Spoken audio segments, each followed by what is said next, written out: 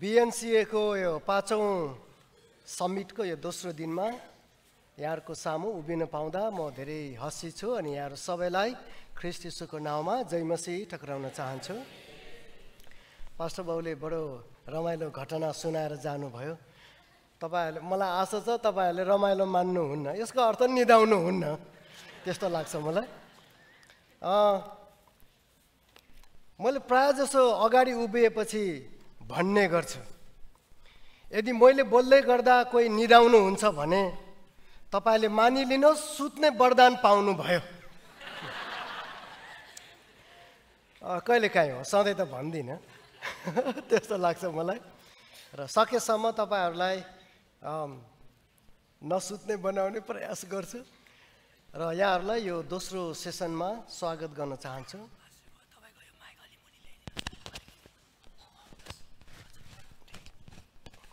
यहाँ टेक्निकल अलिकति समस्या भएको मात्रै हो। यदि तपाईले हिजो साँझको प्रवचन मिस गर्नुभयो भने म अलिकति दोहोर्याउन चाहन्छु। हिजो साँझ विशेष गरेर हामीहरू कहाँ थियौँ, अहिले कहाँ छौँ र अब कता जाने हो भन्ने बारेमा मैले केही कुरा बाँडचुँड गर्ने मौका पाएँ। हिसाब गरेको त ठ्याक्कै 60 मिनेट पो बोलेछु मैले, छोटो भनेको मैले अझै 60 मिनेट भएछ। आज छोटो गर्छु, सकेसम्म नआत्तिनु होला। यहोशूको 24 अध्यायको 11 देखि 15 पदसम्म हामीले हिजो हेर्दै थियौँ। यहोशूले इजरायलीहरूलाई कसरी परमेश्वरले मिश्र देशबाट निकालेर ल्याउनु भयो र उनीहरूलाई बाटोमा कसरी सहायता गर्नुभयो, कसरी जोगाउनु भयो, जुटाउनु भयो, यी सबै कुराहरू स्मरण गराउँदै थिए। र उनीहरू अब त्यति बेला कस्तो देशमा बस्दैछन्? दूध र मह बग्ने देश, प्रशस्तताको देश, अभाव नभएको देश, हरेक कुराहरू मिल्न सकिने देश, आफूले परिश्रम नगरेको देश, आफूले नबनाएको राम्रा राम्रा सहरहरूमा बस्दै गरेको, आफूले नरोपेका दागबारी र भद्राछेका फलहरू खाँदै गरेको ठाउँ, एकदमै असल देशमा उनीहरू थिए। अनि यहोशूले यो कुरो स्मरण गराउँदै थिए।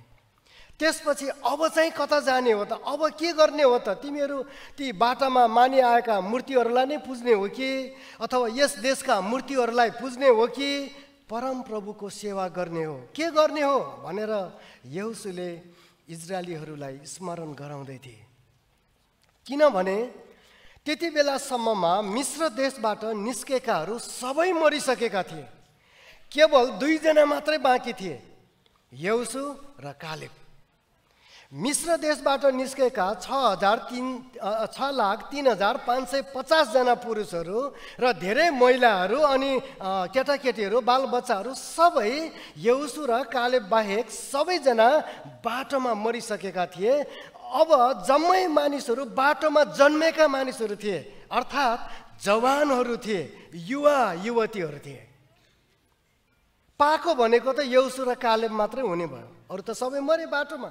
अब यति बेला जति बेला यहोशूले यी मानिसहरूलाई स्मरण गराउँदैछन् त्यति बेला सबै मानिसहरू जवान थिए। अनि आज बिहान पास्टर निमा अनि हामी कुरा गर्दै थियौँ गाडीमा आउँदा, अहिले यो समिटमा पनि धेरैजना हामीले जवान देख्छौँ। तपाईहरूलाई कति कुराहरू थाहा नहुनसक्छ, पहिलाको कुराहरू सुनेको मात्रै हुनसक्छ, तपाईँले नभोगेको हुनसक्छ। अनि यो यहोशूको यो भनाइ धेरै हदसम्म तपाईँको लागि पनि लाभदायक छ। यही कुरा मैले हिजो भन्दै थिएँ र म आज बिहान पास्टर सन्तोषजीलाई धेरै धन्यवाद दिन चाहन्छु। उहाँको त्यो भजनको निम्ति विशेष गरेर येशू हाम्रो नेता, हाम्रो अगुवा हुनुहुन्छ अनि हामी सबैले झन्डा उठाउँ। पास्टर सन्तोषले नै मलाई यो BNCAसँग परिचित गराउनु भयो।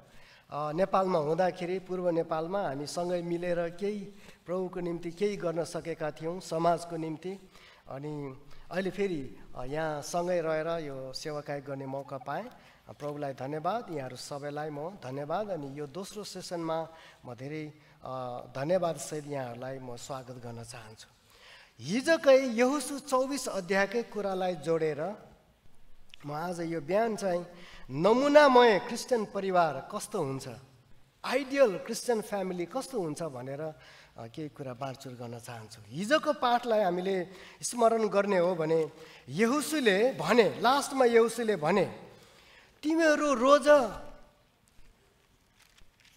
तिमीहरूले पुज्दै आएको, बाटोमा पुज्दै आएको युफ्रेटिस नदी पारीका देवताहरूलाई मान्ने कि यस देशका देवताहरूलाई मान्ने कि या परम प्रभुको सेवा गर्ने? तिमीहरू के गर्ने हो? तर म र मेरो परिवारले चाहिँ, मेरो घरानाले चाहिँ परम प्रभुको सेवा गर्नेछ। 15 पदको अन्तमा यहोशूले यसरी भनेका थिए। 24 अध्यायको 15 पदको अन्तमा यहोशूले यसरी भनेका थिए, तर म र मेरो घरानाले परम प्रभुकै सेवा गर्नेछौँ। How about you? तिमीहरू चाहिँ के गर्छौ? उनले यसरी भनेका थिए। अब यसको प्रतिक्रियामा, यसको रेस्पोन्समा धेरै राम्रो रेस्पोन्स मैले पाएँ। यो हामीले 16 पददेखि हेर्दै जाने हो भने यहोशू 24 अध्यायको 16 देखि 24 सम्ममा तीन पटक मानिसहरूले भने, हामी पनि परम प्रभुकै सेवा गर्नेछौँ। हामी पनि, तपाईँ मात्रै होइन, हामी पनि। म भनेनन् उनीहरूले, तर हामी पनि परम प्रभुको सेवा गर्नेछौँ। 16 पददेखि हेर्दै गयौँ भने पाउँछौँ, तर म सबै पढ्दिनँ। 18 पद एकचोटि पढ्न चाहन्छु। 18 पद, यहोशू 24 को 18 पद। परम प्रभुले हाम्रा सामुन्नेबाट सबै जातिहरू, यस देशमा बस्ने एमोरीहरूलाई समेत धपाउनु भयो। यसकारण हामीहरू पनि परम प्रभुको सेवा गर्नेछौँ, किनभने उहाँ नै हाम्रा परमेश्वर हुनुहुन्छ। उनीहरूले एकचोटि यसरी भने। अब दोस्रो चोटि यहोशूले भने, होइन, अब यहोशूलाई थाहा थियो उनीहरू कस्तो मान्छे भनेर। तिमीहरूले भन्न त भन्यो, तर फेरि तिमीहरूले चाहिँ परमेश्वरको सेवा गरेनौ भने चाहिँ परमेश्वर फेरि राम्रो गर्नुहुन्न नि भनेर यो 19-20 पदमा यहोशूले भने। तैपनि उनीहरू भन्छन् 21 पदमा, दोस्रो चोटि रिअफर्मेसन, दोस्रो चोटि अझै पक्का गर्छन्। तर मानिसहरूले यहोशूलाई भने, होइन, हामी परम प्रभुकै सेवा गर्नेछौँ। अलिकति जोड दिएर परम प्रभुकै, अलिकति जोड दिएर दोस्रो चोटि। त्यसपछि भने ल ठिक छ, ल यहोशूले भने ठिक छ, अब तिमीहरूकै मुखबाट सुनियो तिमीहरूले परमेश्वरको सेवा गर्ने रहेछ। अनि फेरि तेस्रो चोटि 24 पदमा मानिसहरूले भने, 24 पदमा, अनि मानिसहरूले यहोशूलाई भने, परम प्रभु हाम्रा परमेश्वरको सेवा हामी गर्नेछौँ र उहाँकै वचन सुन्नेछौँ। अब अलिकति थपे पनि, उहाँको सेवा पनि गर्छौँ, उहाँको वचन पनि सुन्नेछौँ। 3 पटक मानिसहरूले भने, हामी परम प्रभुकै सेवा गर्नेछौँ। हामी, वी, म भनेर उनीहरूले भनेनन्, हामी एज अ होल, हामी सबै मिलेर परम प्रभुको सेवा गर्नेछौँ। यसैलाई जोडेर म आज यो आइडियल क्रिस्चियन परिवार कस्तो हुन्छ, नमुनामय क्रिस्चियन परिवार कस्तो हुन्छ भन्ने बारेमा केही कुरा म गर्न चाहन्छु। परमेश्वरले अदनको बगैँचाबाट नै मानिसको परिवारको सृष्टि गर्नुभयो, हावा बनाउनु भयो आदमको निम्ति। त्यसपछि सन्तानहरू जन्मे।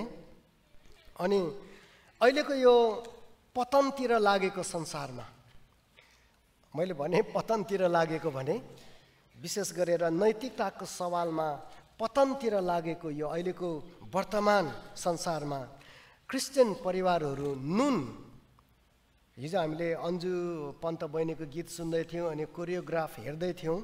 नुन र ज्योति बन्न पर्ने, उदाहरण बन्न पर्ने। नेपालमा गएको 2 महिना अघिदेखि एउटा राम्रो मौका छ। क्रिस्चियनहरूले हाम्रो क्रिस्चियन प्रेम अरूहरूलाई देखाउने एउटा राम्रो मौका परमेश्वरले दिनुभएको छ। त्यो चाहिँ भूकम्पको मार्फत, भुइँचालो मार्फत भएर हामीले हाम्रा समाजका दाजुभाइ दिदीबहिनीहरूलाई हाम्रो प्रेम, क्रिस्चियन प्रेम देखाउने राम्रो मौका, नुन र ज्योति बन्ने। साँच्चै नै हामीले नुनै बाँड्यौँ। मैले साँच्चै भनेको, नुन पनि बाँड्यौँ हामीले। दाल, चामल, टेन्ट, अनि यस्तै गरिकन बकेटहरू, है, बलहरू, घरमा चाहिने सामानहरू, ओछ्याउने म्याट्रेस, टर्च लाइट पनि। वास्तवमा हाम्रो सेवाकाईको सुरुको यो वितरण चाहिँ टेन्ट र टर्च लाइट भयो। जहाँ म जन्मेको थिएँ, मेरो गाउँ, जहाँबाट हामीहरू सतावटको कारण एकपटक खेदिएका थियौँ, त्यो गाउँ ध्वस्तै भयो, धादिङको कुताल भनिने गाउँ। अनि त्यही गाउँमा 325 परिवार, त्यो 3टा गाउँमा मिलेर पहिलो हाम्रो वितरण चाहिँ टेन्ट एन्ड टर्च लाइट। त्यो टर्च लाइट भन्दा त्यो ज्योतिको मलाई याद आयो। अन्धकारमा बत्ती हुँदैन, त्यहाँ सबै खत्तम भएपछि बत्ती छैन, दिउँसो बस्नलाई पाल अनि राति बाल्नुलाई टेन्ट, यो टर्च लाइट, यो यतिबाट सुरु गऱ्यौँ हामीले। यो पतनमुखी संसारमा क्रिस्चियन परिवारहरू नै नुन र ज्योति बन्ने एउटा राम्रो अवसर हामीलाई छ। त्यसो भए अब क्रिस्चियन परिवार कस्तो हुनुपर्छ भनेर आशा गरिन्छ। मैले तपाईँलाई विभिन्न आशाहरू भन्छु। पहिला क्रिस्चियन परिवार कस्तो हुन्छ, कस्तो हुनुपर्छ भन्ने आशा गरिन्छ। पहिलो कुरा, क्रिस्चियन परिवारका नानीहरूले, छोराछोरीहरूले के आशा गर्छन्? यो आमा बाबुहरूका लागि विशेष गरेर म नानीहरूको जुत्तामा टेकेर जुत्ता लगाएर भन्दैछु, नानीहरू, छोराछोरीहरूको सबैभन्दा ठुलो इच्छा होला, उनीहरूको इच्छाहरू थुप्रै होलान्, कुनै के गर्ने, के बन्ने, के प्राप्त गर्ने, होइन? आइफोन, आइप्याड, कुनै ग्यालेक्सी, अब के हो मलाई नाम पनि भन्न आउँदैन, धेरै इच्छाहरू हुन्छन्। तर यी सबैभन्दा ठुलो इच्छा एउटा हुन्छ नानीहरूको, अनि त्यो इच्छा चाहिँ मेरो आमा बाबाहरू मिलेर बसुन्। मेरो आमा बाबु कहिले पनि झगडा नगरोस्, कहिले पनि फुटेर नबसोस्, नमिठो वचन पनि नहोस्। मेरो आमा बाबाहरू सधैँ मिलेर बसुन्। नानीहरूको त्यो इच्छा हुन्छ। म सानो हुँदा मैले के सोचेँ त्यो त अब मैले बिर्सेँ। तपाईँ पाकाहरूले पनि बिर्सनु भयो होला। तपाईँले आफ्नो नानीहरूलाई सोध्नुहोस्, उनीहरूले नभन्ला, तर उनीहरूको भित्र मनमा के हुन्छ भने मेरो आमा बाबु मिलेर बसोस्, प्रेम गरोस्, एउटाले अर्कोलाई वास्ता गरोस्, एउटाले अर्कोलाई आदर इज्जत गरोस्, एउटाले अर्कोलाई सहोस्, झगडा कहिल्यै नहोस् हाम्रो घरमा, चर्को बोली कहिल्यै नहोस् हाम्रो घरमा। बरु ठिकै छ, मलाई राम्रो लाउन नदिन्, ठिकै छ, पकेट मनी नदिन्, ठिकै छ, म बरु सहन सक्छु। अलिअलि घुर्की त देखाउँछ नानीहरूले, पकेट मनी चाहियो, यो चाहियो, त्यो चाहियो भनेर कहिलेकाहीँ भात नखाइदिएर कुनै के देखाउँछन्। तर उनीहरूको भित्र मनमा चाहिँ आमा बाबाहरू मिलेर बसोस्, ठुलो चाहना चाहिँ त्यो हो।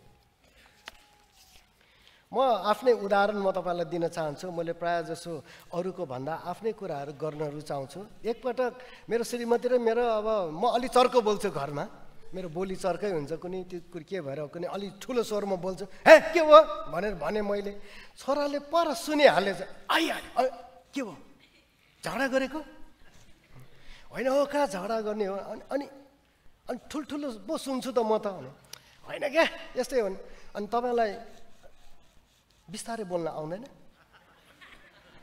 म लाजमा परेँ। अब अहिले त ठुलो भइसक्यो, मेरो छोरा डक्टर भइसक्यो, अहिले त चाइनामा ग्रेजुएट भइसक्यो, 2 महिना बाँकी छ इन्टर्नसिप, ग्रेजुएट भइसक्यो। नानीहरूको इच्छा हुन्छ आमा बाबु चर्को स्वरमा पनि नबोलोस्, एउटाले अर्कोलाई गाली नगरोस्। तपाईँले ख्याल गर्नुभएको छ, बाबाले आमालाई गाली गर्यो भने छोराछोरीहरू आमाको पक्षमा लाग्छन्, आमाले बाबालाई गाली गर्यो भने बाबाको पक्षमा लागिहाल्छन्। उनीहरू बिचमा हुँदैन कहिले पनि। एकपट्टि लाग्छ जो भिक्टिम छ नि, त्यति बेलाको इमिडिएट भिक्टिम जो छ नि, ऊपट्टि लाग्छ कति कराएको, पछि भन्ने नै हुन्छ नि, के भयो के भनेर। नानीहरू एउटा पक्षमा लागिहाल्छ। त्यो जसले गाली गर्छ, जसको स्वर ठुलो हुन्छ, उसको पक्षमा हुँदैन। मैले ठिक भन्दैछु? हेर्नुहोस् त, आवाज त नानीहरूको आउँदैछ, युथहरूको भित्रबाट मनमा हुन्छ मेरो आमा बाबाहरू मिलेर बसुन्, सधैँ प्रेम गरी बसोस्, अभाव होस् ठिकै छ, हामी सहन सक्छौँ। आमाले अरू कसैलाई मन नदियोस्, मेरो बाबालाई नै मन दियोस्।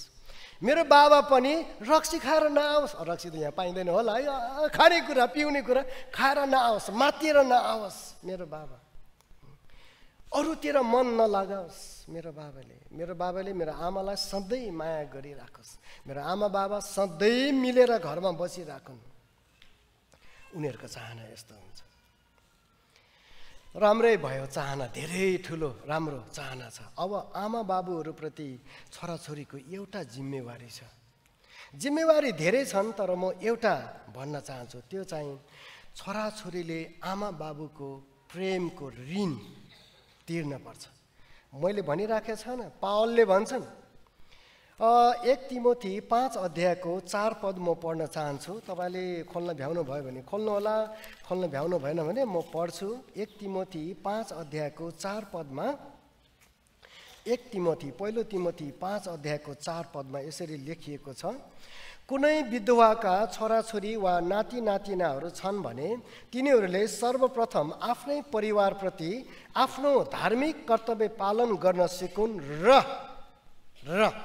अब मैले भन्न खोजेको कुरा यहाँ आयो, र आफ्ना माता पिताका उपकारको ऋण चुकाउन सकुन्,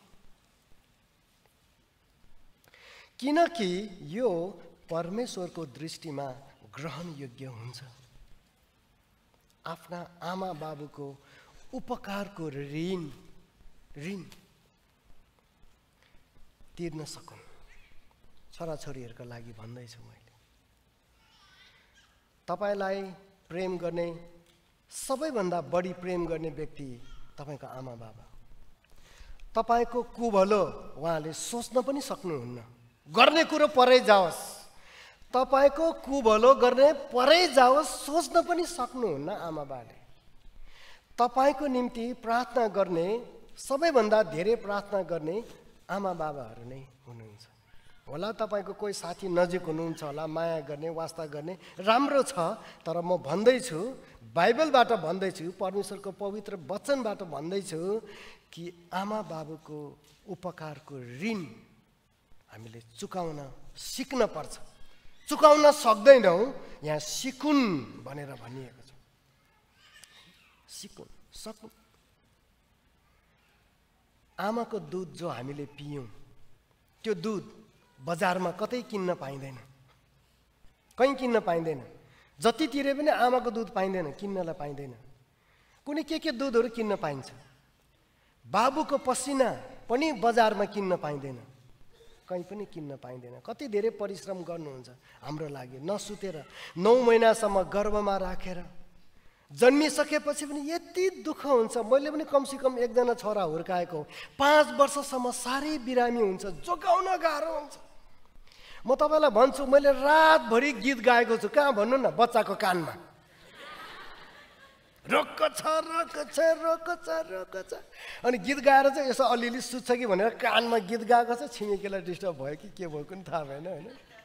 हस्पिटलमा बिरामी हुँदा पुरै रात छ्याङ्गै काटिन्छ, हेर्नुहोस्, निन्द्रा लाग्दैन। बच्चा बिरामी छ, आमा बाबु कसरी सुत्न सक्छन्? तपाईलाई प्रेम गर्ने, सबैभन्दा बढी प्रेम गर्ने व्यक्ति तपाईँको आमा बाबाहरू। अनि नेपालीमा उखान छ, आमाको दुधको ज्याला र बाबाको पसिनाको ज्याला कहिले तिरेर सकिँदैन, कहिले पनि चुक्ता हुँदैन। जति नै गरे पनि पुरा हुँदैन, जति नै गरे पनि पुरा हुँदैन। त्यसैले पावल भन्छन्, माता पिताको उपकारको ऋण चुकाउन सकुन्। हामीले ऋण बोकेका छौँ। यसैया 49:15 लेखिएको छ कि कुनै आमाले आफ्नो दुधे बालकलाई बिर्सन सक्छ र? आफूले जन्माएको बालकलाई के त्यसले टिठाउँदैन र? कुन चाहिँ आमा बाबु होला जसले आफ्नो दुधे बालकलाई बिर्सन सक्छ? हुन त निष्ठुरी आमा बाबुहरू पनि हुन्छन्, हामीले सुनेका छौँ कतै कतै। त्यो क्षणिक हो, एकछिनलाई हो, जीवनभर उनीहरूले बिर्सन सक्दैनन्। कुनै एउटा के कारणले गर्दाखेरि बिर्सेका हुन सक्छन्, तर सधैँलाई होइन। तपाईँ र मेरो निम्ति प्रार्थना गर्ने, मलाई थाहा छैन तपाईँको परिस्थिति कस्तो छ, तर म आफू चाहिँ मेरो हरेक प्रार्थनामा मैले मेरो छोराको लागि प्रार्थना गरेकै हुन्छ। हाम्रो घरमा जब खानाको लागि प्रार्थना हुन्छ त्यति बेला पनि छोराको त्यो, किनभने टाढो बस्छ एक्लै चाइनामा, जति बेला प्रार्थना गर्छौँ हामीले चुकाउँदैनौँ, प्रार्थना गर्छौँ जसरी भए पनि। मेरो त्यस्तो भयो भने तपाईँको पनि त्यस्तै हो। आमा बाबाहरूले नै छोराछोरीलाई वास्ता गर्छन्। अनि छोराछोरीको लागि चाहिँ यहाँ यो उपदेशकमा आदेश छ हामीलाई, हितोपदेश 3:4 हामी यदि सफल बन्न चाहन्छौँ भने हितोपदेश 3:4 मा सफल बन्न चाहन्छौँ भने आमा बाबाको आदेश पालना गर्नुपर्छ। आमा बाबाबाट हामीले सिक्न पर्छ। तिमोथीले आफ्नै बजै लोइसबाट र आमा युनिसबाट सिकेका थिए। बचपनदेखि नै आमा बाबाहरूको ऋण अनि सासू ससुराहरूको पनि त्यस्तै हो। रुथको मलाई याद आउँछ। आफ्नै सासू नवमीको रुथले सेवा गरिन्। नवमीले के भनिन्? रुथ, ल नानी हो, ल बुहारीहरू जाऊ, अब मेरो श्रीमान पनि बित्नुभयो, छोराहरू पनि बिते, अब तिमीहरू किन बस्छौ र तिमीहरू जवान नै छौ, आफ्नो घर गरी खाऊ, जाऊ माइत फर्क। एकजना बुहारी ओर्पाले चाहिँ ल ठिकै छ सासू आमाले राम्रै भन्नुभयो भनेर ओर्पा हिँडिहाली। तर रुथले भने होइन, म तपाईँलाई छोड्ने छैन।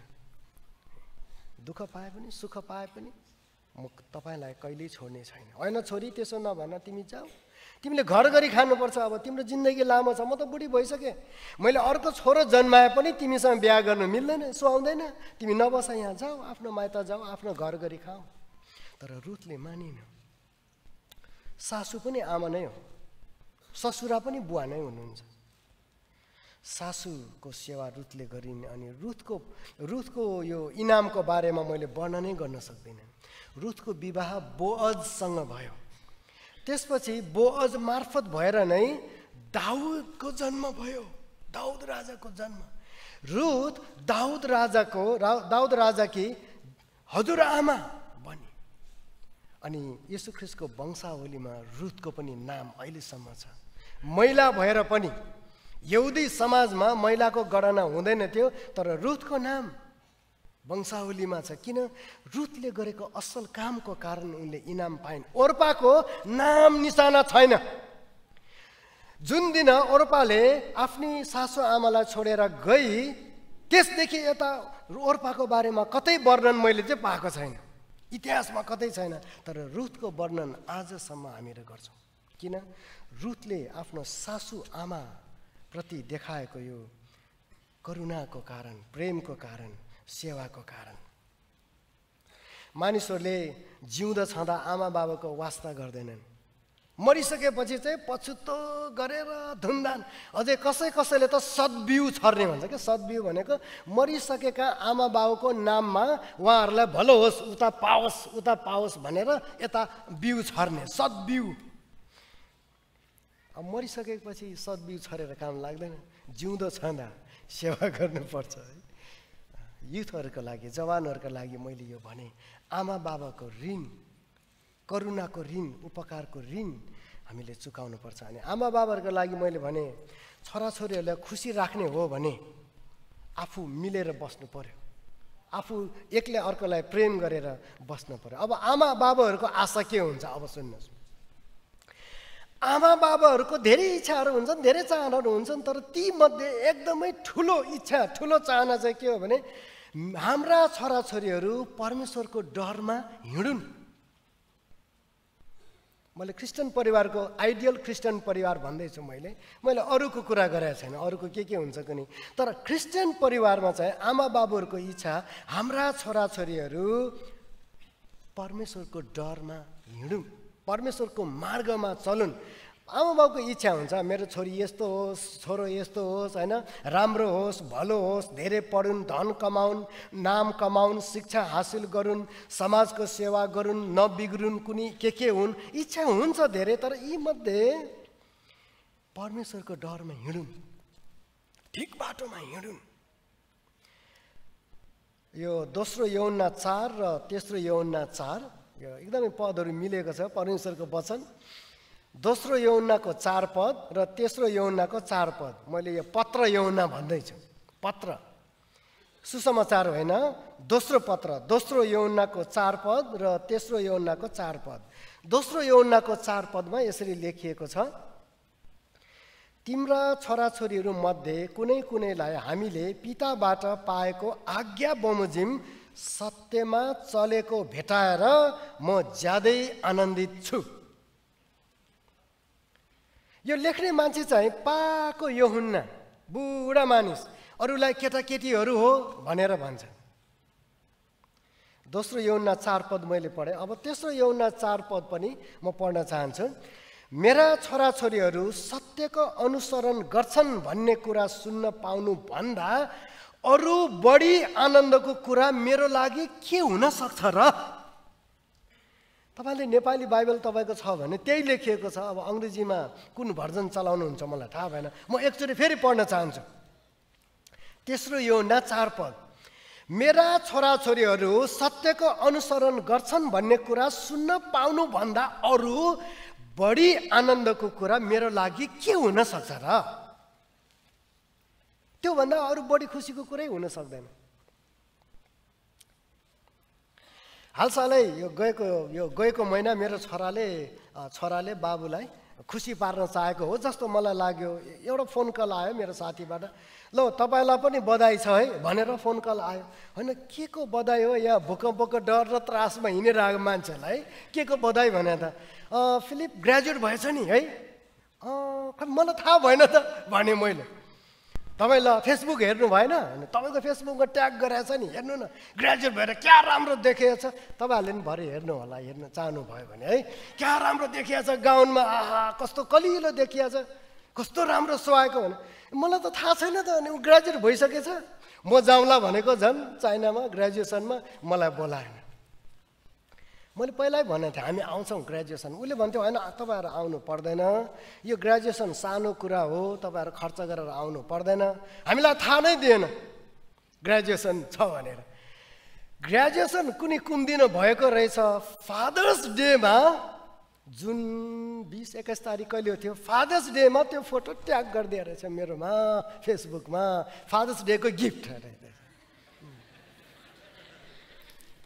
मलाई त थाहै थिएन, म फेसबुक त्यति धेरै चलाउन नभ्याउने, अनि त्यही भएर फोन आएपछि पो थाहा भयो। अनि हेरेको त हो रहेछ, आहा साँच्चै नभन्दै आमा बाबुको लागि गर्वै हो, आमा बाबुको लागि खुसीको कुरा हो। तर ती सबै कुराहरू भन्दा पनि अझै ठुलो खुसीको कुरा त यहाँ भर्खर मैले पढेँ नि, होइन? भर्खर यो तेस्रो यूहन्ना 4। अनि म आज तपाईँलाई भन्न चाहन्छु, हुनसक्छ ऊ आफूले पनि हेरिराखे हुनसक्छ अहिले परमेश्वरको डरमा हुर्केको जवान मानिस, एक्लै भए पनि नबिग्रेको। म आफैले प्रशंसा गर्नु राम्रो होइन, त्यो अरूले गर्नु राम्रो हो, अरूले देख्ने कुरा हो, देखेकै कुरा हो। एकदमै जेन्टल। पहिले सानोमा धेरै चकचके, ओहो मेरो छोरा साह्रै चकचके, मलाई लाग्थ्यो यस्तो चकचके कोही छैन होला भनेर, साह्रै चकचके। अनि अहिले उसलाई हेर्दाखेरि मानिसहरूले विश्वास गर्न गाह्रो हुन्छ, होइन साँच्चै चकचके थियो र भनेर। यस्तो जेन्टल भएर गयो। अनि सत्यको अनुसरण गर्छन् भनेर सुन्न पाउनुभन्दा अरू खुसीको कुरा के हुन सक्छ र? आमा बाबुको इच्छा छोराछोरीहरूको लागि, मैले जवान भाइ बहिनीहरूको लागि भन्दैछु। अब आमा बाबुको जिम्मेवारीहरू छन्, देख्न चाहेर मात्र हुँदैन। असल बाटोमा हिँडेको देख्न चाहेर मात्रै हुँदैन। अब आमा बाबुको केही जिम्मेवारीहरू छन्। पहिला आफू उदाहरण बन्नुपर्छ। पहिलो आफैले उदाहरण बनेर देखाउनुपर्छ। किनभने छोराछोरीहरू स्कुलमा जान्छन्, कति घन्टा जान्छन्? 6 घन्टा, बढीमा 8 घन्टा, बाँकी रह्यो 16 घन्टा। 16 घन्टा त आमा बाबुसँग हुन्छन्। धेरै कुराहरू आमा बाबुसँग उनीहरूले सिक्छन्।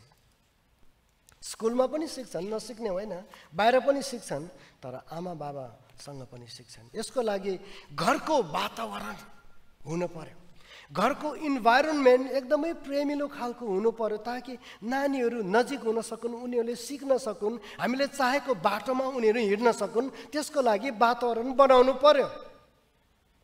पहिलो कुरा श्रीमान श्रीमती मिल्न सक्नु पर्यो। हामीमा अझै पनि त्यो एउटा छाप छ कि अझै पनि एउटा छाप के छ भनेदेखि घरमा बाबु चाहिँ हेड हुन्छ, आमा चाहिँ अब एकदमै के भनौँ न सुबर्डिनेट रोल हुन्छ आमाको। आमा चाहिँ एकदम पतिलाई, किन यो धेरै कुरा गर्ने, बाइबलबाटै हेरौँ भने एफिसी 5 अध्यायमा पावलले भनेकै कुरा हेरौँ। एफिसी 5 अध्यायमा पावलले के भन्छन् भने यो 25 देखि 29 मा पतिहरूले पत्नीहरूलाई प्रेम गर्नुपर्छ। पतिहरूले पत्नीहरूलाई प्रेम गर्नुपर्छ, तर उनले पत्नीहरूले पतिहरूलाई प्रेम गर्नु पर्दैन भनेका छैनन् है।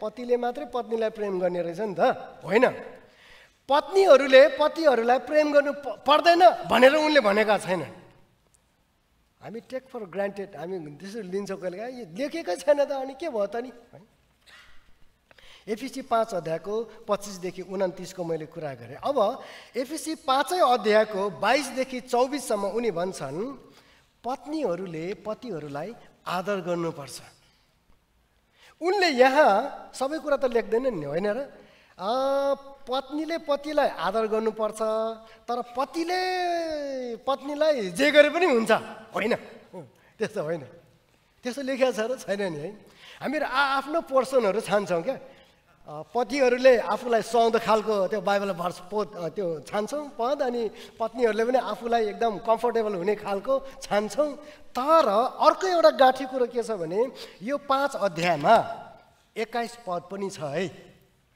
21 पद पनि छ है त्यो 21 पद चाहिँ के हो भने एउटा अर्कोको अधीनमा बस्ने एफिसी 5 अध्यायको 21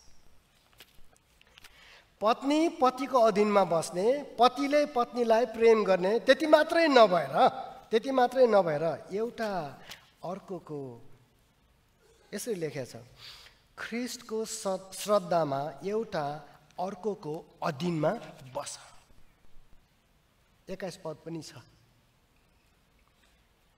एकचोटि म यो एफिसी 6 अध्याय एउटा वचन सुन्दै गर्दाखेरि मेरो छोरा र म छोरा सानो हुँदाखेरि छोरा र म सँगै पलेटी कसेर वचन सुन्दै थियौँ अनि मेरो आँखा चाहिँ एफिसी 6 अध्यायमा पुगेछ अनि मैले यस्तो गरेँ तपाईँ मलाई हेर्नुहोस् है छोरा छेउमै थियो दुईजना पलेटी कसेर वचन सुन्दै गरेको मेरो आँखा एफिसी 6 अध्यायको 1 पदमा पुगेछ छोरालाई यस्तो गर्यो यो पढ भने मैले इसारा बोल्नु त मिलेन नि चर्चमा बोल्नु मिल्छ र मिल्दैन डिस्टर्ब हुन्छ इसारा त गर्न पाइन्छ नि होइन एफिसी 6 को 1 छोराछोरी हो प्रभुमा आफ्ना आमा बाबुको आज्ञा पालन गर किनकि यो उचित हो मैले यो देखाउन खोजेको मैले उसले अब बाबुको आज्ञा मानेछ अलि टाढै पढ्दै गएछ कि त्यति मात्रै होइन अलि तलतिर पनि पढ्दै गएछ अनि मलाई चिमोट्यो यस्तो गरेर होइन मैले भन्छ उसले इसारा अब मुखले बोल्नु भएन चर्चमा हो वचन सुनिरहेको भनेको त 4 पद देखाउँछ उसले हेर्नुहोस् बाबु हो आफ्ना छोराछोरीलाई रिस नउठाऊ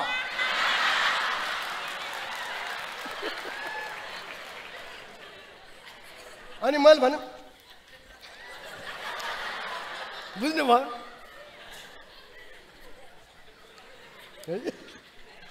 हामी आफूलाई सुविधा हुने पद लिने त हो नि होइन र छोरो पनि के काम बाबुले 1 पद पढ्नु भने उसले 4 सम्म पढेछ अनि के भेटिहाल्यो होइन र कुरा दोहोरो छ म्युचुअल अन्डरस्ट्यान्डिङको कुरो छ होइन र पतिले पत्नीलाई प्रेम गर्ने पत्नीले पतिलाई आदर गर्ने त्यति मात्रै होइन म्युचुअल अन्डरस्ट्यान्डिङ यो टु वे ट्राफिक छ यो एउटाले अर्कोलाई आदर गर्ने एउटाले अर्कोको अधीनमा पनि बस्ने इज्जत गर्ने 21 पद मलाई साह्रै मन पर्यो 21 पद पनि छ त्यहाँ मैले तपाईँलाई भन्न खोजेको चाहिँ आमा बाबाहरू आफू उदाहरण भएर बस्नु पर्यो छोराछोरीको सामु मैले सायद मलाई लाग्छ कतिचोटि जानिनँ होला चर्को बोलेछु के छोराको सामु बोल्न नहुन्थ्यो रहेछ है आइहाल्यो चर्को सामु बोल्ने उसलाई मन नपर्ने थियो रहेछ अनि कतिवटा कुराहरू हामीले पछि थाहा पाउँछौँ अनि पछुतो गर्छौँ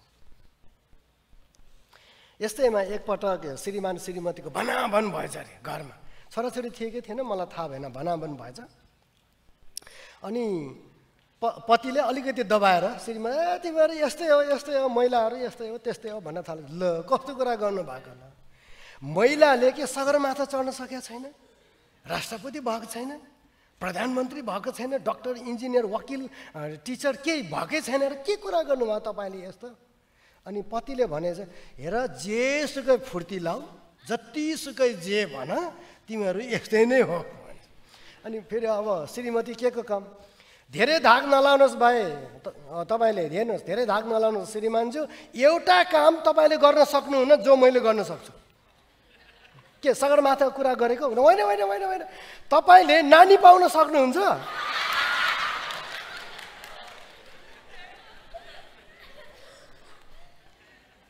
अलिकति सोच्ने अब अलिक सोच्नु पर्यो ल कस्तो कुराहरू म बिना पाएर देखाउँ नि त ल तपाईको नानी तपाईँ आफै पाउनुहोस् ल म पाउँदिनँ ल यो महिला पुरुष सम्बन्धका कुराहरूमा समय फाल्नु बेकार हो जस्तो मलाई लाग्छ कि होइन किनभने महिलालाई पुरुष चाहिन्छ पुरुषलाई महिला चाहिन्छ एक अर्काका परिपूरक कम्प्लिमेन्ट गर्नेहरू होइन महिला बिना पुरुषको जन्मै हुँदैन अनि पुरुष बिना फेरि महिला आफै पनि जन्मिन सक्दैन फेरि अरूलाई कसरी जन्माउने फेरि होइन र भनेपछि एउटा बिना अर्कोको अस्तित्व नै यो संसारमा हुँदैन एउटा बिना अर्कोको कुनै भनौँ न परिकल्पना नै हामी गर्न सक्दैनौँ भने यो महिला पुरुष को ठुलो को सानो भनेर यो गनगन यो के वाद विवाद गर्नु बेकार हो जस्तो मलाई लाग्छ त्यसकारण म धेरै लामो कुरा नगरौँ यस्ता कुराहरू धेरै छन् भनि नै रहने हो भने धेरै नै हुन्छ है परिवारमा मैले भन्न खोजेको आमा बाबुहरू उदाहरण हुने छोराछोरीको सामु अनि पो छोराछोरीहरू भनेको बाटोमा हिँड्छन् त अब आफै उदाहरण छैन आफैले पालन गरेको छैन भनेदेखि हुन सक्दैन चाहे जस्तो हुन सक्दैन यो थुप्रै उदाहरणहरू थिए एउटा चाहिँ मलाई साह्रै भन्न मन लाग्यो मैले जहाँ पनि भन्ने गर्छु एउटा घरमा बुढाबुढी मात्रै रहेछन् छोराछोरीहरू सबै आफ्नो बाटो गइसकेका बुढाबुढी एक दिन ठाकठुक परेछ त्यो ठाकठुक चाहिँ केमा परेको रे भन्दा 5 वटा रोटी पकाएको कसले 3टा खाने कसले 2टा खाने भन्नेमा पर्यो अरे अनि आइडिया थुप्रै भयो अब मेरो समय धेरै छैन बाँकी होइन छोटो गरौँ आइडिया धेरै भयो लास्टमा होइन एउटा काम गरौँ भनेछ बुढीले भनेछ अरे होइन 50-50 2.5 गरौँ न 2.5 भने त्यस्तो काम नगर्ने खाएपछि सिँगै खाने कि तिमीले 2टा कि मैले 2टा एउटाले 3टा पाउने भयो ल एउटा काम गरौँ आज सुतौँ रातभरि भोकै सुतौँ भोलि बिहान जो ढिलो उठ्छ नि उसले 3टा पाउँछ ल भनेछ बुझ्नुभयो जो छिटो उठ्छ उसले 2टा मात्रै पाउने भयो रोटी ढिलो उठ्नेले 3टा रोटी पाउने भयो दुईजनै सुते बिचरा बुढीको त बिहानै उठ्ने बानी 3 बजे उठ्ने बानी अघि नै बिउजिसक्यो है यसो उठ्छ कि भनेर यसो गर्छ थाहा नपाए जस्तो गर्छ बुढोले 9 बजिसक्यो अब को उठ्ने हो थाहा छैन किनभने 2टामा परिन्छ 10 बजिसक्यो अब के गर्ने अब बिचरा श्रीमतीले अब आँटै गरेर ए फलाना कि बाउ फलानाको बाउ के हो यस्तो अहिलेसम्म नउठ्यो भने ल 2टा भनिहाल्यो बुढोले तिमी पहिला उठ्यौ नि त तिमी 2टा ल ठिकै छ होस् ल म 2टै खान्छु ल भनेर श्रीमतीले 2टा अनि श्रीमानले 3टा रोटी खाएछन् दिनभरि बोलेको छैन रिसले साँझ परिसक्यो रिस मर्या छैन गाउँमा हो जाडो महिनामा आगोको वरिपरि बसेर दुईजनै यता फर्किया छ यस्तो आगो यहाँ बिचमा छ हात चाहिँ यसो आगोमा यस्तो गरेर बोल्नु मन लागेको छैन 2टा रोटी म पर्यो आफू त यता बुढो चाहिँ मक्खै भएको छ 3टामा परेको छु म किन झुक्ने म किन बोल्ने हात चाहिँ यसो आगोमा यसो गरेर चाहिँ टाउको चाहिँ यता फर्काएको छ यस्तैमा त्यो आगो छ नि बुढाको सुरुवालको त्यो तना हुन्छ कि इजार आगो सल्केछ कस्तो गरेर ला त्यहाँ अरू कोही छैन फेरि देख्ने त बुढी मात्रै हो कोही छैन बोल्या छैन फेरि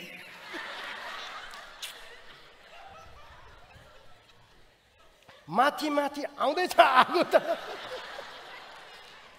ला बोलेको छैन फेरि के गरी भन्ने होला अब दिनभरि बोलेको छैन हिजो रातभरि रिसले सुतेको अब आफू 2टा रोटीमा परियो 3टा पाइएन तर आगो त माथि आउँदैछ आगो त सुरुवालको इजारमा आगो लागेछ बुढीले भनेछ आँटै गरेर भनेछ यो घरमा कसैको सुरुवालको इजारमा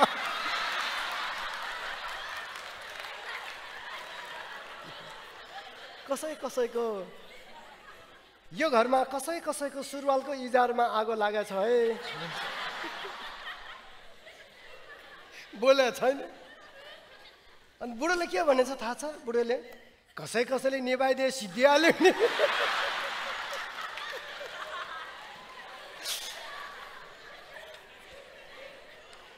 सिद्धियो कुरो 2टा रोटीको कुरो नि सिद्धियो दिनभरि नबोलेको नि सिद्धियो दुईजनै हाँसेको कुरै सिद्धियो अब होइन र श्रीमान श्रीमतीको झगडा परालको आगो सिद्धियो नि होइन र अलिअलि तलमाथि हुनु त्यो स्वाभाविक छ। मैले भन्न खोजेको चाहिँ परिवारमा आमा बाबाहरू आफै उदाहरण बनेर देखाउनुपर्छ। अब अर्को दोस्रो कुरो चाहिँ अब आमा बाबाहरूले छोराछोरीलाई सिकाउन पर्छ। नभनेसम्म जानिँदैन, कुनै पनि कुरा नभनेसम्म थाहा हुँदैन। भन्यो भने पो थाहा हुन्छ त, भन्दै नभने चाहिँ थाहै हुँदैन। हामी व्यवहारमा सबै ठाउँमा त्यस्तै हो, नभनेसम्म थाहा हुँदैन कुनै पनि कुरा। हामीले सिकाउनुपर्छ नानीहरूलाई, यस्तो गर्नुपर्छ, यस्तो गर्नु हुँदैन। अनि म चार दिन 4 रातसम्म हाम्रो सामेल श्रेष्ठजीसँग बसेँ। उहाँहरूको सानो छोरा छ। उहाँहरूको छोराले अलिअलि बेला बेलामा वाइ भनेर सोधेको हेर्छु कि मैले, एकदम तर्क गरेको देख्छु। अनि आमा बाबाले एक्सप्लेन गरेको देख्छु मैले, यो यस्तो गऱ्यो भने यस्तो हुन्छ, you have to clean it up भने why I want to play भन्छ। उसको खेल्ने कुराहरू छ है, खेल्ने कुराहरू। अनि वाइ भनेर सोध्छ उसले, no guest are coming we have to भनेर है आमा बाबुले भन्दै गर्नुभयो। मैले देख्छु अनि म मक्ख परेर पाठ सिक्दै बसेको हुन्छ। हो त नि, यो सानो नानीलाई के थाहा त होइन।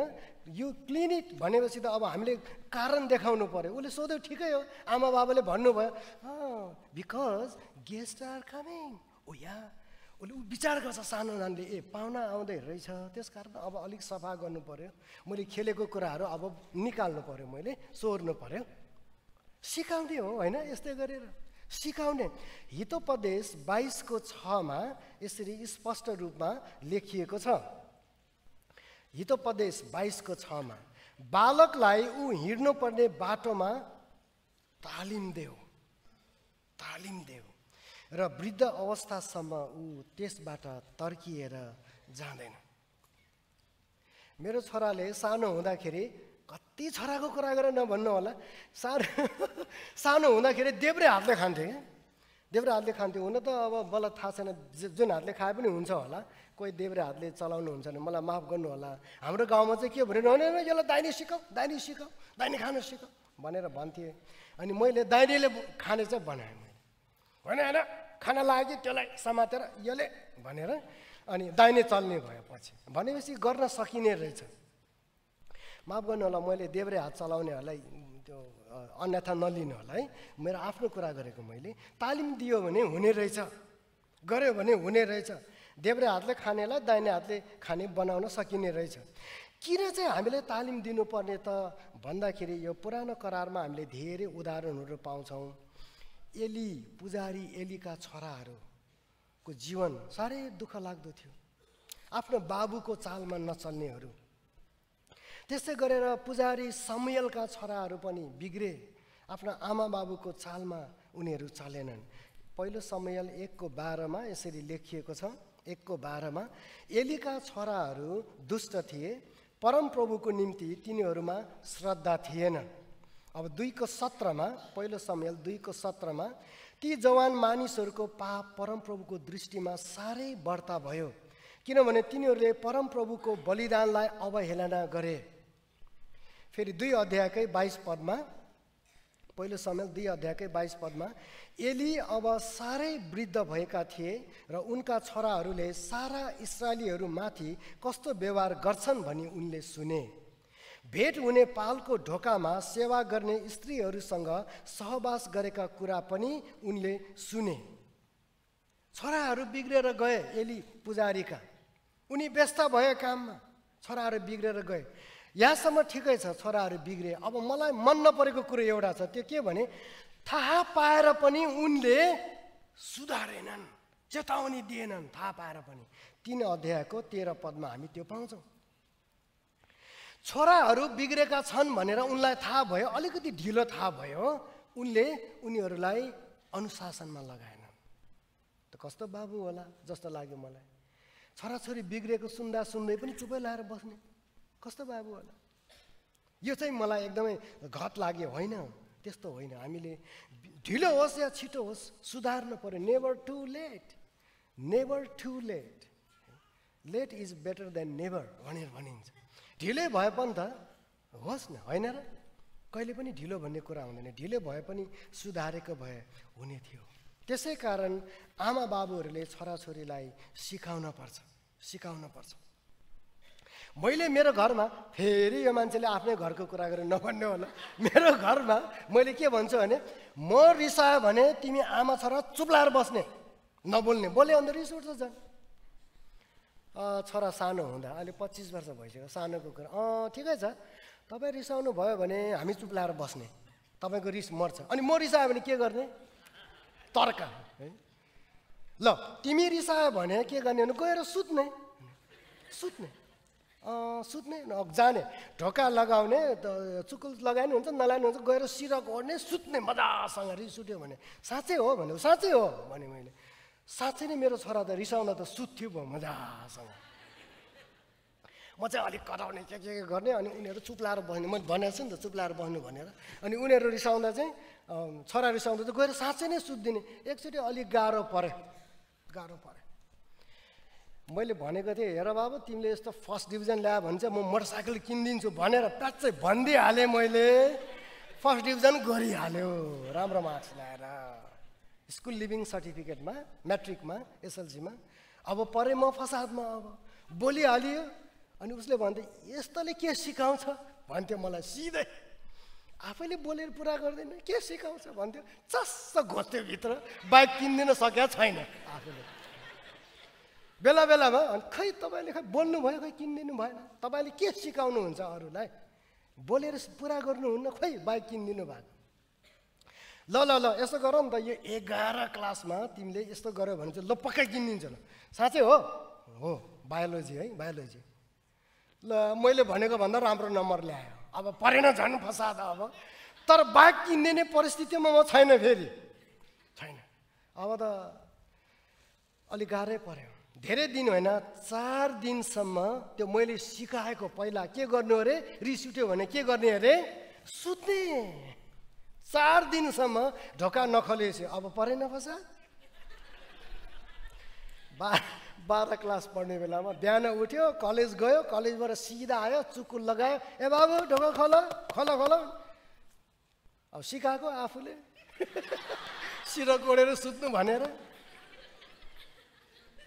त्यति बेला मेरो भान्जाको बिहा भएको थियो। तपाईँहरू धेरैले चिन्नुहुन्छ, हाम्रो पास्टर डीके दानियलको बहिनी मेरो भान्जासँग बिहा भयो। अनि उहाँ चाहिँ नयाँ मान्छे भयो हाम्रो परिवारमा। अब भान्जी बुहारी त नयाँ मान्छे भयो। अनि नयाँ मान्छेले गएर ढोकामा ए फिलिप बाबु भनेपछि चाहिँ खोल्ने फेरि ढोका। अरू जो गएर ढकढका पनि नखोल्ने, किन? बाउले सिकाएको। रिसायो भने के गर्नु अरे, सिर गोडेर सुत्ने होइन। अनि लास्टमा 4 दिनपछि किनिदिनै पर्यो। अनि ठिकै भयो, परमेश्वरले जुटाउनु भयो, किनिदिएँ मैले। अनि त्यसपछि अब के भयो तपाईँले कल्पना गर्नु होला।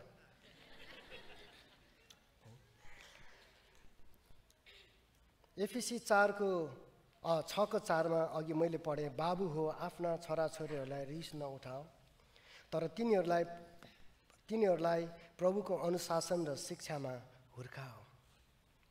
हामीले शिक्षामा हुर्काउने, हामीले जस्तो बनाउन चाहन्छौँ त्यस्तै बन्ने हो रहेछ। मैले तपाईँलाई एउटा उदाहरणको रूपमा भने, मैले भनेको साँच्चै नै रिस उठ्यो भने सुत्नु। रिस देखाउने होइन, यो रिस चाहिँ देखाउने कुरो होइन रहेछ, व्यक्त गर्ने कुरो होइन रहेछ। बरु गएर सुत्दिने आरामसँग। साँच्चै नै हामीले चाह्यौँ भने बनाउन सक्छौँ। अब तेस्रो कुरा, छोराछोरीहरूको लागि आमा बाबुले प्रार्थना गर्नुपर्छ। त्यो त मैले भन्नु पर्दैन, तपाईँले गर्दै आउनुभएको कुरा हो। एकपटक म अलिक छोट्याउँछु अब। एकपटक प्रभु यीशुले जब उहाँले क्रुस बोक्दै हुनुहुन्थ्यो, कल्वरीको नजिक पुग्दै हुनुहुन्थ्यो, क्रुस बोक्दै हुनुहुन्थ्यो, दिदीबहिनीहरू रोएर उहाँलाई पानी दिँदै हुनुहुन्थ्यो। अनि यीशु ख्रीष्टले भन्नुभयो, यरुशलेमका छोरीहरू हो, तिमीहरू मेरो निम्ति नरो, तर तिमीहरू आफ्नो निम्ति र आफ्ना छोराछोरीहरूका निम्ति रो। लुका 23:28 मा यो हामी पाउँछौँ। लुका 23:28 मा, यरुशलेमका छोरी हो, तिमीहरू मेरो निम्ति नरो, तर तिमीहरू आफ्नो निम्ति र छोराछोरीहरूको निम्ति रो।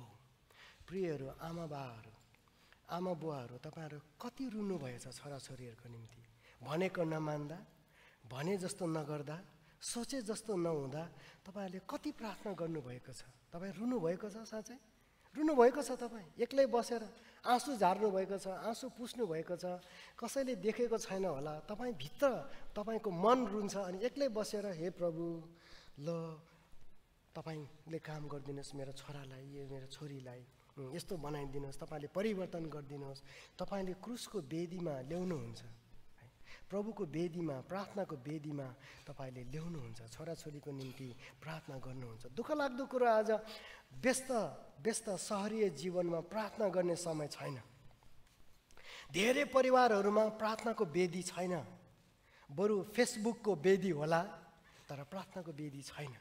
फेसबुकको त म भन्न चाहन्छु युनिभर्सिटी नै छ, वेदी मात्रै होइन। हामीसँग त्यति प्रशस्त समय छ टेक्नोलोजीहरूको लागि, अरू रमाइला कुराहरूको लागि त्यति धेरै समय छ हामीसँग। एउटा मुभी हेर्न थाल्यौँ भने 3 घन्टा बस्न सक्छौँ हामी, प्रार्थना गर्न लाग्यो भने 3 मिनट मुस्किलले। बाइबल त अब धेरै परको कुरा होला जस्तो लागिसक्यो आज, होइन र? तर घरमा छोराछोरी सँगै बसेर प्रार्थना गर्ने, प्रार्थनाको विषयहरू उनीहरूलाई पनि प्रार्थना गर्न लाउने, बाइबलको पद उनीहरूलाई पनि पढ्न लाउने, आफूले पनि पढ्ने, आफूले गर्ने अनि अरूलाई गराउने, घरबाट हामीले राम्रो उदाहरण बनेर देखायौँ भने सम्भव छ, असम्भव छैन। जस्तो सुकै च्यालेन्जहरू होस्, सहरमा होस् गाउँमा होस्, जस्तो सुकै परिस्थितिमा होस्, यो सम्भव छ, सम्भव छ। अब मैले भने छोराछोरीको आशा के हुँदो रहेछ, आमा बाबुको आशा के हुँदो रहेछ। छोराछोरीको आशा आमा बाबु मिलेर बसौँ, आमा बाबुको आशा छोराछोरी असल बाटोमा हिँडुन्। अब अरू मानिसहरूको आशा क्रिस्चियन परिवारप्रति, अरू मानिसहरूको आशा चाहिँ त्यति राम्रो हुँदैन, त्यति राम्रो सोचे हुँदैन, भलो सोचेको हुँदैन अरूहरूले चाहिँ। मलाई माफ गर्नुहोस्, अब सबै त्यस्तो नहोला, तर यो समग्र रूपमा एभरेजमा म भन्दैछु, अरूहरूले चाहिँ क्रिस्चियन परिवारहरूप्रति राम्रो विचार राखेको हुँदैन। यिनीहरूको असफल होस्, दुःख बिमार आओस्, कुनै के होस् भन्ने त्यस्तो खालको भित्र मनमा डाहा ईर्ष्याको भावना मानिसको मनमा हुन्छ। कमाइको मात्रै यिनीहरूको राम्रो होस् भन्ने हुन्छ। मानिस भनिने प्राणी यस्तो छ, अर्काको दुःखमा चाहिँ दुःख मान्न सक्छ, दुःखमा सहभागी हुन सक्छ, रोइदिन सक्छ, तर सुखमा सुख मान्न सक्दैन। छिमेकीको छोराछोरीले यस्तो राम्रो गर्यो भनेदेखि उनीहरू एक्साइटेड हुँदैन, खुसी हुँदैन। त्यसो मौका पाए जसले पनि गरिहाल्छ नि भन्छ, त्यसले मौका पाए अनि गरे नि त, हामीले पनि गरेकै हो पहिला त। ऊ खुसी हुँदैन, अर्काको सफलतामा, अर्काको असल कुरामा, अर्काको खुसीमा ऊ जोइन गर्न सक्दैन। मानवीय हात, यो मानवीय विचार, मानिसको हृदय दुःखमा बरु रोइदिन सक्ला तर सुखमा होइन। अरूहरूको आशा क्रिस्चियन परिवारमा त्यति राम्रो देखिँदैन। अब परमेश्वरको आशा, चौथो परमेश्वरको आशा त अब मैले भन्नै परेन। सबै परिवारहरूले परमेश्वरको सेवा गरोस्, सबै परिवारहरू परमेश्वरको डरमा हुन्, सबै परिवारमा प्रेम होस्, एउटाले अर्कोलाई आदर इज्जत गर्ने, प्रेम गर्ने, एउटा अर्कोको अधीनमा बस्ने। परमेश्वरको इच्छा त हाम्रो लागि धेरै असल छ, धेरै असल छ हाम्रो लागि। बाइबलको मैले अघि नै पढेँ, यो एफिसी 5 अध्यायमा एउटा अर्कोको अधीनमा बस्ने कुरो, एउटाले अर्कोलाई प्रेम गर्ने कुरो है। छोराछोरीले आमा बाबुको आज्ञा पालन गर्ने, आमा बाबुले छोराछोरीलाई रिस नउठाउने, पतिले पत्नीलाई प्रेम गर्ने, पत्नीले पनि पतिलाई प्रेम गर्ने, अनि फेरि पत्नीले पतिलाई आदर गर्ने, पतिले पनि पत्नीलाई आदर गर्ने। हरेक मानवले, हरेक सदस्यले अर्कोलाई आदर इज्जत प्रेम गर्ने परमेश्वरको चाहना चाहिँ यो हो। म अब एकदमै अन्तमा भजन सङ्ग्रह 128 पढ्न चाहन्छु। यो त्यति लामो छैन, एकदमै अन्तमा भजन सङ्ग्रह 128। परमप्रभुको भय मान्नेहरू सबै धन्यका हुन्, जो उहाँको इच्छा अनुसारका चालमा चल्छन्। तिमीले आफ्नो परिश्रमको फल खानेछौ, आशिष र सबै किसिमका फलिफाप तिमीले पाउनेछौ। तिम्री पत्नी तिम्रो घरभित्र फलवन्त दागको लता झैँ, अनि तिम्रा छोराछोरीहरू तिम्रो टेबलको वरिपरि जैतुनका मुनाहरू जस्तै हुनेछन्। यसरी परमेश्वरको भय मान्ने मानिस आशिषित हुनेछन्। परमप्रभुले तिम्रो जीवनभर सियोनबाट तिमीलाई आशीर्वाद देऊन्। तिमीले यरुशलेमको समृद्धि देख्न सकोस् र तिमीले तिम्रा नाति पनाति देख्न पाओस्। इस्राएलमा शान्ति आओस्। हरेक क्रिस्चियन परिवारमा यस प्रकारको शान्ति आओस्। आउनुहोस् हामी प्रार्थना गरौँ। प्रभु, हामी तपाईलाई धन्यवाद दिन्छौँ। तपाईले हामीलाई अवसर दिनुभयो, क्रिस्चियन परिवारमा रहने अवसर दिनुभयो। हाम्रा कति प्रियहरूको परिवारमा सबैजना क्रिस्चियन हुनुहुन्न, तर धेरैको परिवारमा सबैजना तपाईँ प्रभुलाई विश्वास गर्नेहरू हुनुहुन्छ। हामी जतिले अवसर पाएका छौँ हामी तपाईँलाई धन्यवाद दिन्छौँ र जसले अवसर पाउनु भएको छैन उहाँहरूलाई प्रभु तपाईँले यस्तो अवसर दिनुहोस्। उहाँहरूको परिवारमा पनि सबै व्यक्तिले तपाईँ प्रभुको सेवा गर्ने, तपाईँको आराधना गर्ने यो मौका पाउन सकुन्, हाम्रो यो प्रार्थना छ। हामी तपाईँलाई धन्यवाद दिन्छौँ यो वचनको निम्ति जो आज फेरि एकचोटि हामीले सुनेका छौँ कि आमा बाबुहरूले आफ्ना छोराछोरीहरू परमेश्वरको डरमा हिँडेको देख्न चाहन्छन्। छोराछोरीहरूले आमा बाबुहरू मिलेर बसेको, प्रेममा बसेको, आदर इज्जतमा बसेको देख्न चाहन्छन्। अनि तपाईँ परमेश्वर हामी सबै क्रिस्चियन परिवारहरू मिलेर तपाईँलाई महिमा दिएको, तपाईँको सेवा गरेको चाहनुहुन्छ। प्रभु धन्यवाद छ यो वचनको निम्ति। अब बाँकी समयहरू तपाईँकै हातमा हामी राख्छौँ। तपाईँ महिमित बन्नुहोस्। धन्यवाद छ। हाम्रो प्रार्थना तपाईँले सुन्नुभयो। हाम्रो सबै बिन्ती माग्छौँ यीशु प्रभुको नाममा। आमेन। हस्, धेरै धन्यवाद छ। यहाँहरूलाई जय मसीह छ। अनि बाँकी समय म यहाँ हाम्रो पास्टर किशोरजीलाई दिन चाहन्छु। हस्, धन्यवाद।